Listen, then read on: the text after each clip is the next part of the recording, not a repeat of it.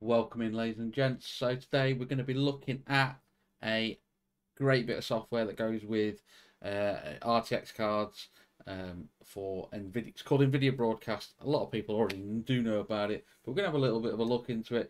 It does help with your microphone, your speakers, and your camera. So there's a couple of bits to set up. Let's get into it. Oh, well, let's get into it. So first off, we are just going to need to download the NVIDIA broadcast software. I will put a link in the description, but you can just go on Google or your browser of search engine of your choice and type in NVIDIA broadcast, and it should come up. We'll go to the download link, but there was a couple of little bits you do need system requirements. So you will need at least one of these cards or higher to be able to use it, and then obviously the RAM and everything else needed. Obviously you're going to need the internet. There we go. I suppose they've got to put that because yeah, anyway. So once you've downloaded that and installed it, we will come to this bit of software here.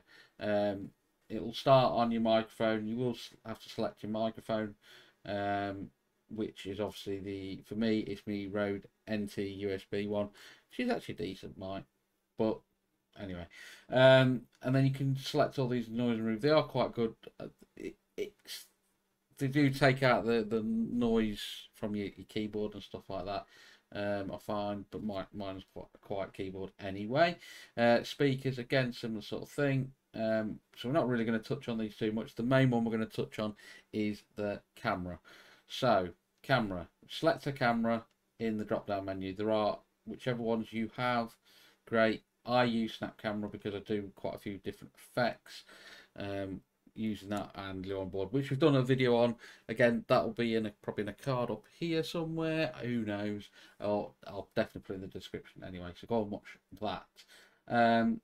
Again, noise removal, this is quite a good one. We're just going to put it on, we're just going to remove the effects. We've got a complete back normal as it is. We have got noise removal. So we'll remove that effect altogether. So we've removed every single effect we've got. So we're going to add one straight in, and it's going to be the black background blur. So black with the background blur, you can see we can adjust it as is, and it will progressively blur out the background in the camera. So you can see in the main camera that is here. Obviously you can keep adjusting that.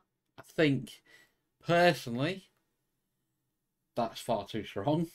You can go for performance as well, quality over performance, stuff like that, but I think you're better off quite minimal. It gives you that little bit of a DSLR effect.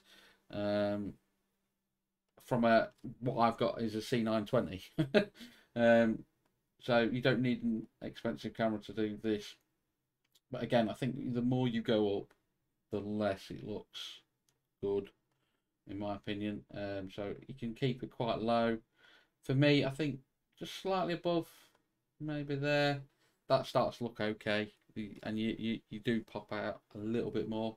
The other bit we can add, another one is we can do a background replacement altogether. So you can go into your, it's obviously a sample one, but you can go into your files, and you can select a picture to have as your background. We're just going to leave it on the sample one because we're not going to go through do that. Another one we're going to go to background removal last, I think. Yeah, we're going to do auto frame. So this is quite a good one.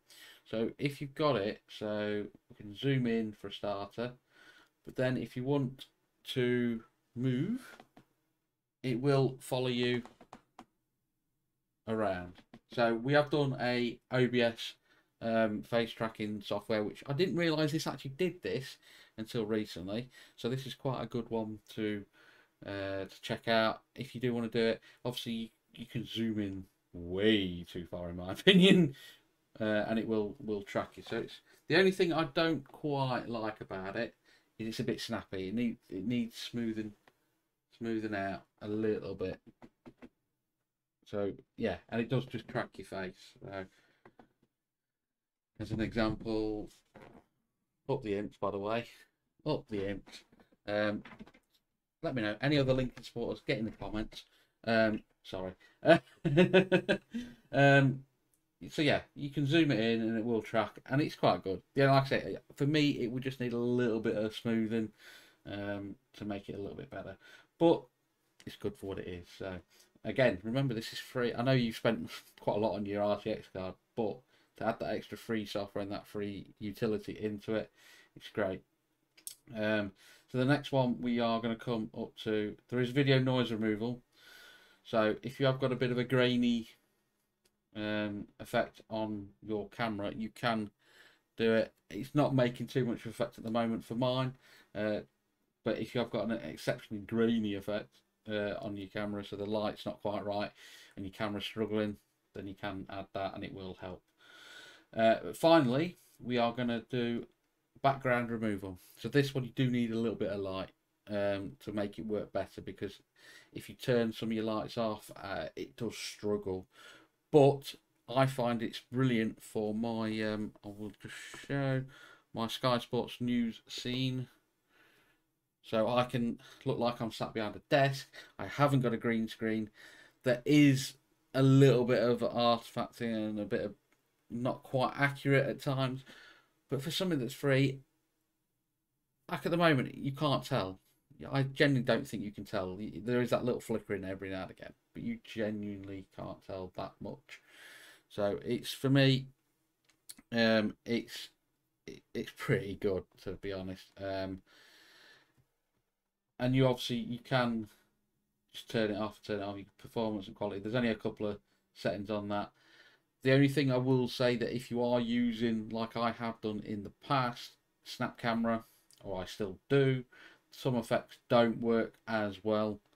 So it just completely takes the camera off on certain effects. Certain effects still work, but again, they're a bit hit and miss. So if you do use that, consider it.